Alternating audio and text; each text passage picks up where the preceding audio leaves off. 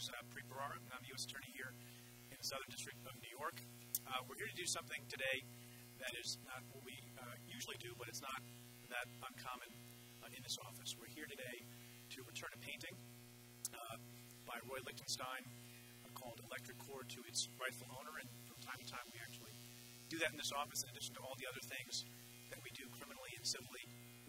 We are an office that also spends time figuring out ways to bring art that has either been lost or stolen back to their rightful owners. And in fact, this is not the first time that we've actually returned a piece of work by this artist, by Roy Lichtenstein. About 2 years ago, in this very room, we returned a painting called Modern Painting with Yellow Interweave to the government of Brazil, and maybe some of you were here and remember that. Just very briefly, by way of background, for those of you who are not familiar, this painting, Electric Cord, was done by Roy Lichtenstein in 1961. Leo Castelli, a well-known American art dealer, acquired it in the early 1960s for the bargain price of about $750.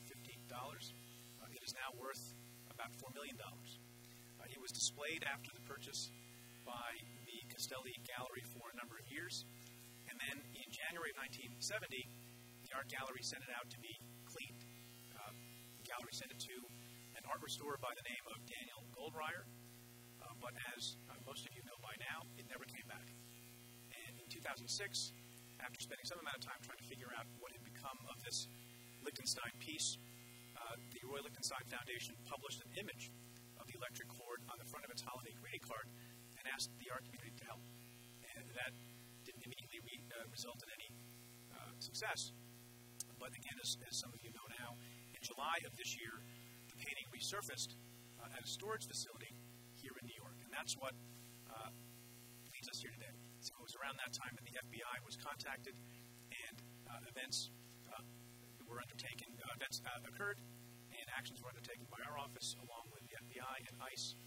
Essentially, after we found out that the painting had surfaced and we figured out who the rightful owners were, we were prepared to take legal action in court to return the painting from the widow of Daniel Goldreyer, Sally Goldreyer, to the rightful owner.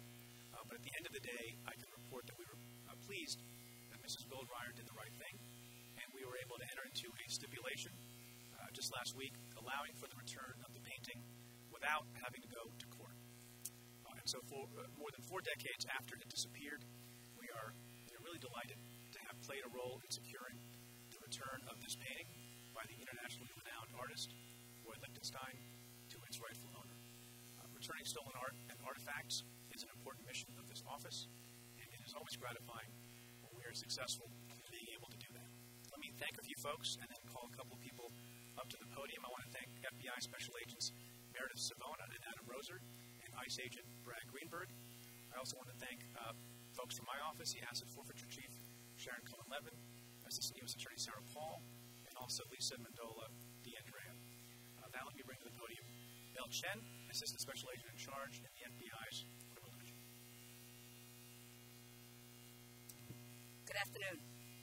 My name is Mel Chen. I'm the Acting Special Agent in charge of the FBI's Criminal Division. The FBI is pleased to have had a role in the return of Roy Lichtenstein's electric cord to its rightful owner. It serves the interests of justice, and that is really what the FBI is about. The New York FBI's art crime program is not nearly our largest program, but it is a significant program because works of art, antiquities, and rare collectibles have more than just high monetary value. They often have important or even iconic cultural value.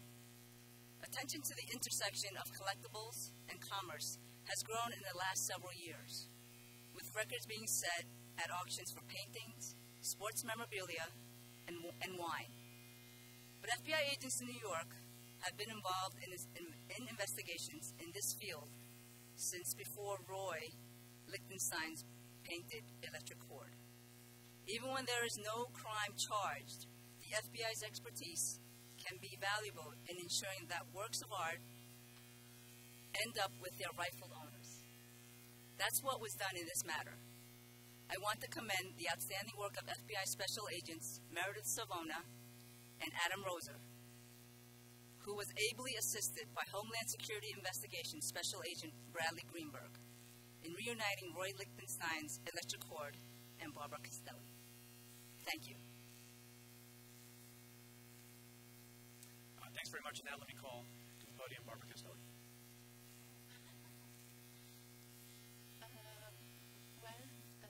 Thank you for everything you did. I would have never expected to see the painting. It's the first time I'm seeing it in my lifetime. But mainly, I really never thought it was going to come back so quickly after it was seen last June. And so I think you did a wonderful job, and I really appreciate it. And I think it's also something I can say on behalf of the art community and possibly of the Liechtenstein Foundation. I think everybody appreciated what you did for the importance that the painting has, not only financially. I think that is, after all, the least of it, but really it's one of the very, very first pop painting that Roy did in 1961, and I think it was a big loss for everybody not to be able to enjoy it. So thank you.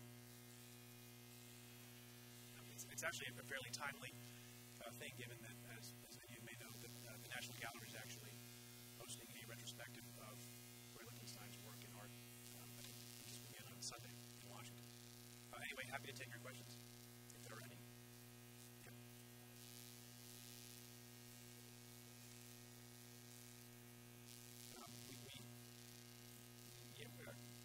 All we're doing today is announcing the return of the painting. I'm not commenting on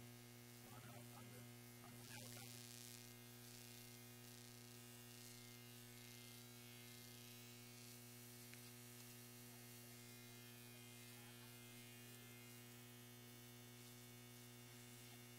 I came to the U.S. in 1993, and I got married to Leo in 1995, and the painting was missing since 1970.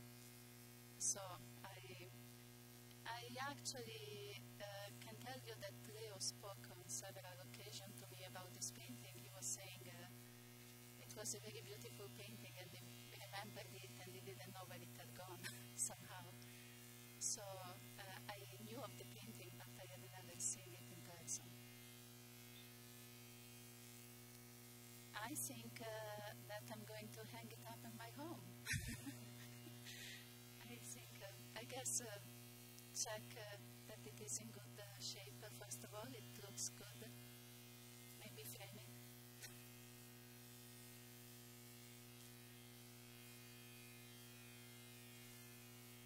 I'm not going to comment, as you know, I don't comment about investigations. Right now, I can say that we're just very pleased that the painting turned up and we're able to return to its rightful owner.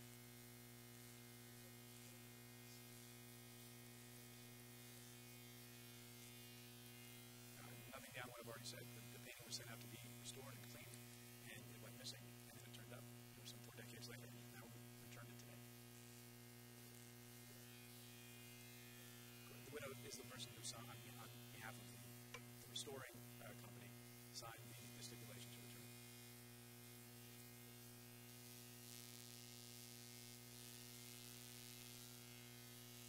I'm not going to comment beyond what's in the press release. It speaks for itself.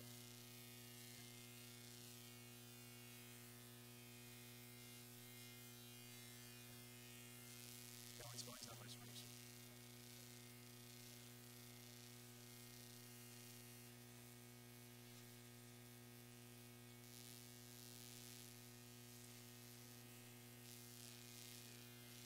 No, I don't think so. Sometimes, I still work in the gallery, and sometimes we actually don't really understand much. I understand when you say a painting is worth 3 million, 4 million, seems a lot of money, but you kind of, like in your everyday business life in an art gallery, you don't really look at things for the price they have or the financial value. And I guess, you don't think in that way all the time, I would say. Yes.